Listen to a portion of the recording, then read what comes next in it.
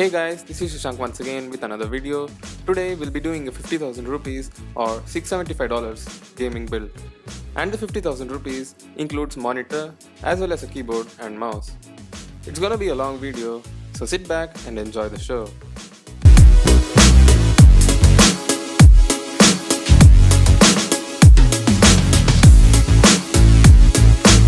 All the prices are listed at the end of the video, so do make sure to stay until the end. As we are using an AMD Ryzen processor, the Asus Prime B350MK was the best motherboard we could get at this budget. This is a micro ATX motherboard with AM4 socket, and it supports AMD Ryzen CPUs and 7th generation AMD APUs. So let's unbox it. Out of the box, we get the basic user guide, some leaflets, driver CD, IO shield, and the motherboard itself. We also get SATA cables in the box.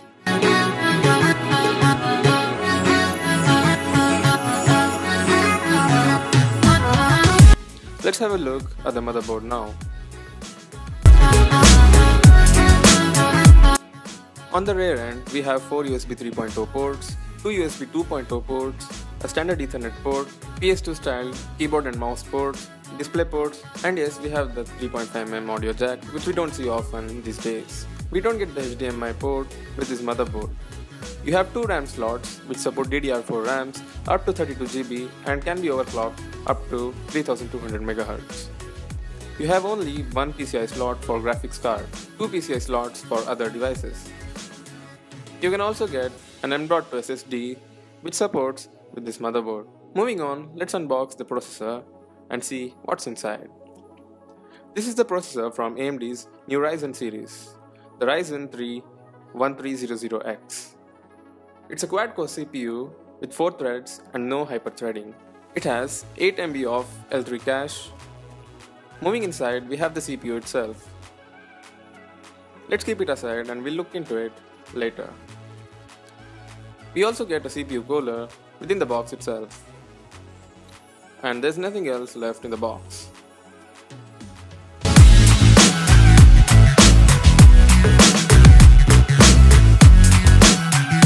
Opening the cooler, it has a decent build quality and also thermal paste pre-applied. Make sure not to touch it. Then we have the CPU, which has a base clock of 3.5 GHz and turbo clock up to 3.7 GHz. You also get an AMD Ryzen sticker. Let's start assembling the parts. Starting with the motherboard, look for the arrow near the CPU socket and match it with the golden arrow in the processor. Remove the lock and insert it gently without any excess pressure.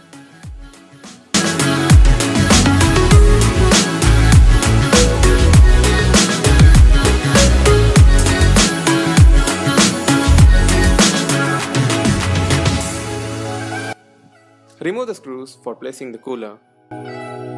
Well, there's no need of removing the back plate which is behind the motherboard. A few moments later.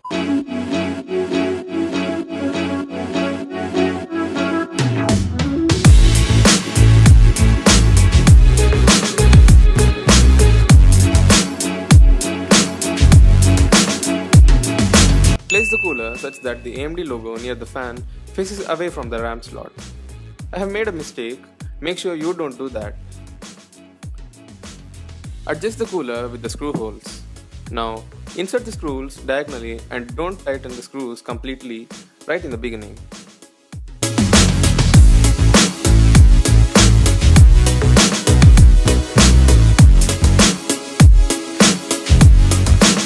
After placing all the screws, now tighten them all together equally.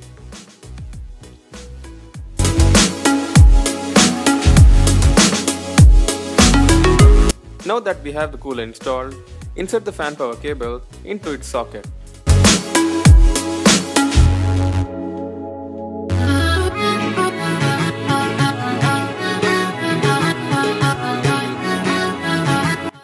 For the RAM, we went for the Corsair Vengeance 8GB DDR4, which is of 2400 MHz.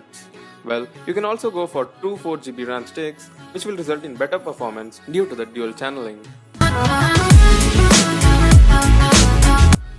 Remember, I had told you to insert the CPU cooler the opposite way, because if you insert in this way, you cannot insert two RAMs, as the cooler is going to block one of the RAM slot. NVIDIA GTX 1050 Ti is the same graphics card which we had used in the previous PC build. It's still the best budget graphics card, has 4GB of VRAM and is capable of playing almost any title in medium settings. As usual, you have the driver CD, some leaflets and the graphics card itself.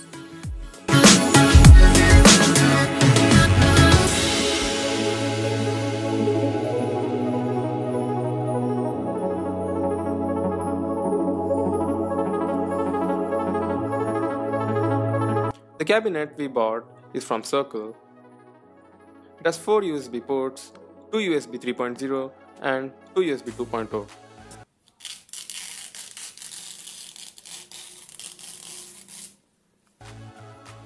The special thing about Circle Luxor is it has built-in power supply of 400 watts, which is enough for this PC to run.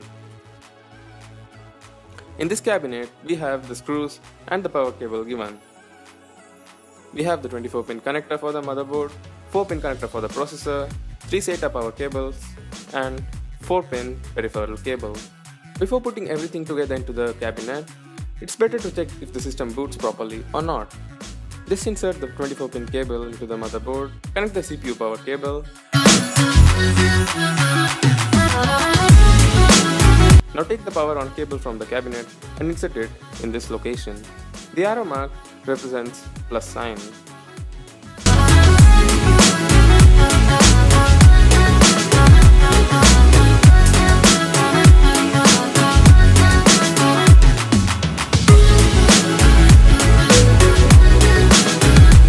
Insert the graphics card into the PCI slot and connect the HDMI cable to the graphics card as well as the monitor. Note that the display ports in the motherboard only work with A series CPU and not with Ryzen series, so it's mandatory to use a graphics card. And there you go, that's the first sign of success.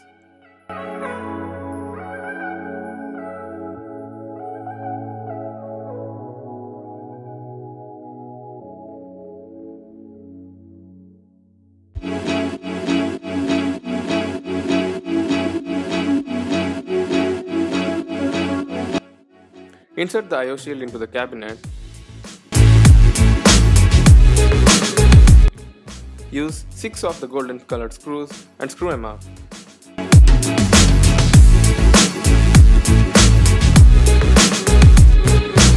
Now adjust the motherboard with the screw holes and I/O shield.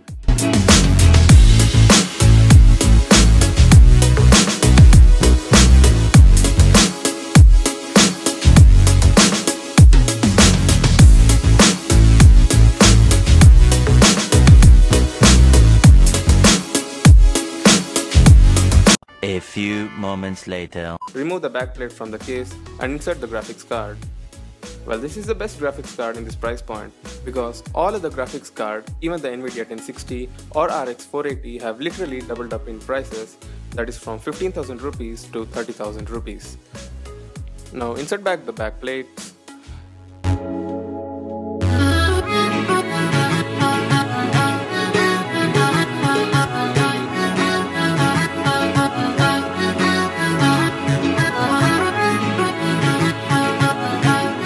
This is a hard disk from Seagate called Seagate Barracuda, which is of 1 TB.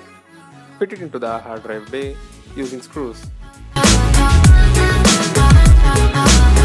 Now it's time for cable management. Use the SATA cable to connect the hard disk to the motherboard. Insert the 24-pin power connector and the 4-pin CPU power cable. Don't forget to connect the power cable to the hard disk.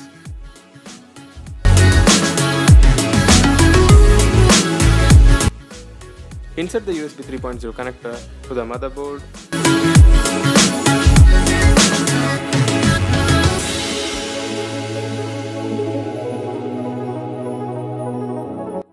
carefully insert the 2.2 cable and also the HD audio cable.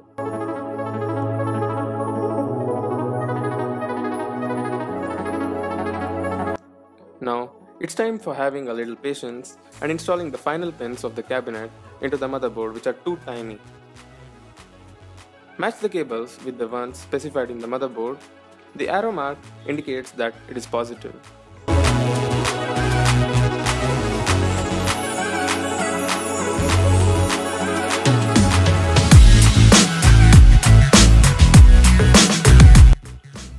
Finally, the PC build is complete and successful. In India, the offline prices are far cheaper than online prices. We bought all the parts from Bangalore in SP Road. The US prices are from Amazon. The 50,000 rupees PC build includes a monitor as well as a keyboard and a mouse. Here are the prices of the parts we used as of 2nd of September 2017. I hope you enjoyed this build, guys.